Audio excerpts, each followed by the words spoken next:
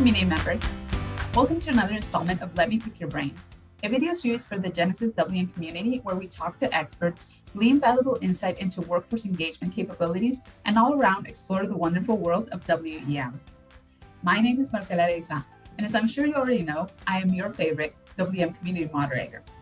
I'm also a product marketing manager here at Genesys and your host for this episode of Let Me Pick Your Brain. This is our fourth episode, so be sure to check out our previous one featuring Daniel Ho and Natalia Abad, tackling the always exciting topic of recording and specifically access control for recording segments. In today's video, we're going to be taking a closer look at one of our WM community members' favorite capabilities, forecasting. Forecasting is, of course, essential to contact center workforce planning, so we thought we'd bring along a Genesys expert in forecasting. Welcome, Danny. Can you tell us a little bit about yourself for the folks at home? Yeah, hi Marcella. My name is Danny Chapdelaine. I'm the product manager of forecasting in Genesys Cloud WFM. Been a part of the Genesys WM team now for almost a year and have led other forecasting teams in the past. And my background is in computer science, which helps me understand some of the fundamentals of forecasting. We also like to ask for a little fun fact. Do you have one to share with everybody? Sure. A fun fact about myself is that I'm very athletic. I love a lot of different sports. In the winter time, I usually like to snowboard, and in summer months, I like to do some road cycling or mountain biking. I even recently learned how to surf on a recent vacation, and while I was surfing, it was really cool because we got to, some sea turtles and dolphins came to say hi, right, like literally feet away from me in the open ocean, which was a really cool experience. And I even, when I was young, I used to play soccer at a very high level to the point where I even played in an international match against Mexico for my age group. So around forecasting, it is a little bit of a complex topic, especially if you're new to it. And we do have, I think, some viewership that maybe are just getting into the topic. So how would you have liked someone to explain forecasting to you when you started out in this space? So forecasting is simply learning from the past to predict the future. So for example, I'm a big hockey fan, and I can tell you what you can expect from a player based on their past stats. By knowing these past stats, we can look for trends and have an idea of how that player will perform in the upcoming season. And that's just another form of forecasting that probably any sports fan does on their own without even thinking about it. In the call center world, it's all about analyzing the historical data to predict the number of interactions and the average handle time. This allows call centers to know how many agents they may need at a specific time during the day so they could better serve their customers and meet their goals. And I think that really ties into kind of the energy right now with the new year and people trying to set goals and find ways to really meet them. How does forecasting kind of play into maybe taking a long-term goal and trying to find ways to achieve that? So forecasting can help you reach a lot of different goals. Obviously, the primary one would be your service level agreement, but that's more of a long-spanning type goal. But maybe you have a goal where you want to reduce the amount of overtime that your agents are working during a certain period, and by having a good forecast that can really predict what's going to happen in that time period, you can staff accordingly and maybe reduce that overtime hours and help your agents feel a little less overburdened and avoid some burnout. Or it can even go the other way, right, where you know you're going to have such a big demand in a specific time period that you can go and hire ahead of time to make sure that you can meet those demands with the staff available and not burn out your agents as well.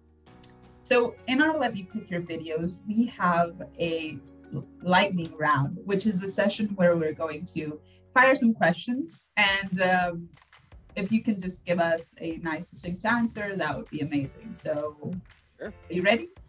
Yeah. So first off, can you tell us a little bit more about the automatic best method selection for forecasting? Yeah, sure. So the automatic best method selection in Genesys Cloud Forecasting is the natural evolution of forecasting for us. We started with WHI, and this was our next our next forecasting product, let's say. And, with the advancements in technology and whatnot, that's what really allowed us to build out the automatic best method. And it's really cool because with the automatic best method, we're automating forecasting with the use of machine learning and artificial intelligence. We evaluate over 25 models using your data, and then we use some machine learning and artificial intelligence to decide which model is the most accurate and generate the best forecast for you based on your data set. And I know that back in November, we had a release on a new method for the automatic best method selection. Can you tell us a little bit more about the Ensemble Method? Yeah, sure. So the Ensemble Method is a new method that we recently added to the automatic best method. And it's more of an additional layer on top of what we already do with ABM forecasting. Instead of taking just one model and generating your forecast on that, we're now taking multiple models and blending them together to create the forecast. So it's really cool because by blending all these different models, if a model would overvalue a certain trend in your data or whatnot, it smooths it out a bit more, and it helps create more accurate forecasts. And what does this mean for forecasters moving forward? This means that your forecasts will be more accurate. Combining these multiple models, we avoid situations where one model will overvalue something in the historical data, and Ensemble will smooth it out. And it's quite good so far from what we've seen in our internal testing. If I want to, use the Ensemble method, do I need to have a special setup, or do they go live automatically? So Ensemble requires nothing special to set up. It went live automatically to all our clients on the Genesys Cloud platform with forecasting. And that's also part of the beauty of Genesys Cloud.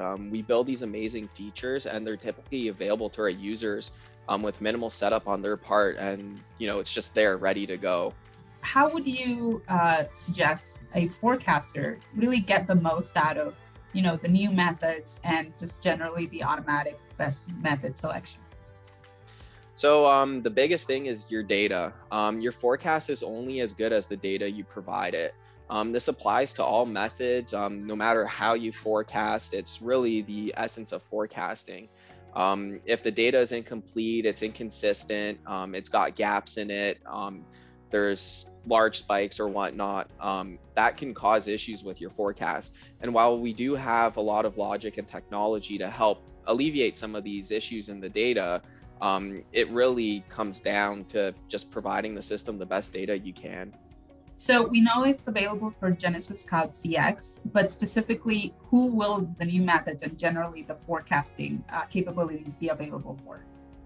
So this will be available to anyone who has access to WFM and Genesys Cloud. So I believe that's the Genesys Cloud 3 subscription level, or if you have the WEM, WFM add-on package.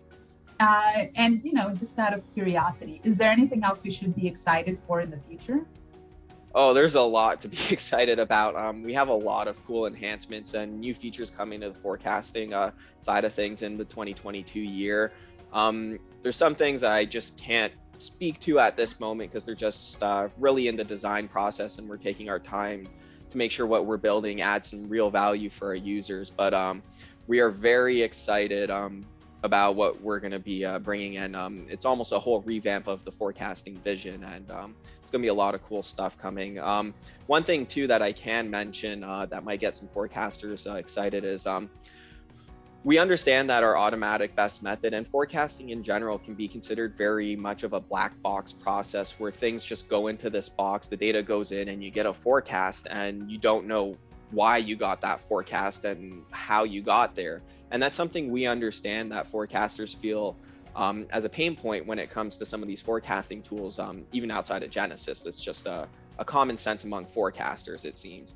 And that's something we are really looking at seriously improving. We want to give forecasters the ability to see into that black box and to understand and speak to the decisions made by the system so they can explain it to their colleagues or superiors or whatnot, why the forecast looks in a certain manner, or why is it using a specific model and things like that.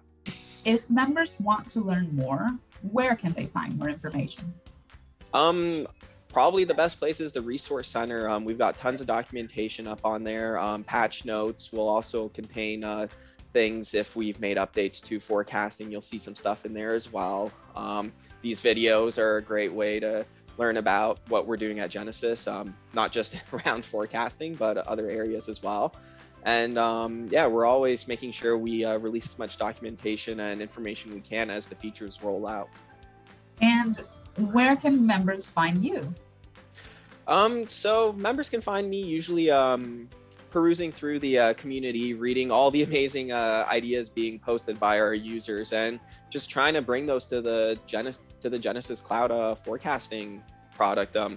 I sit here all day and I try to figure out what a forecaster wants, but the best source is really the forecaster themselves, and being able to hear what they're asking for, because they're the ones who are doing the job day to day, and we're the ones we're trying to empower and make their jobs easier and make them better at their jobs. Thank you so much. No really, problem. yeah, had really good time, and it's been a really interesting look into forecasting, which is, as we know, a very sought out topic, but it may be a little bit difficult to speak to. So thank you so much for that. Yeah, no problem.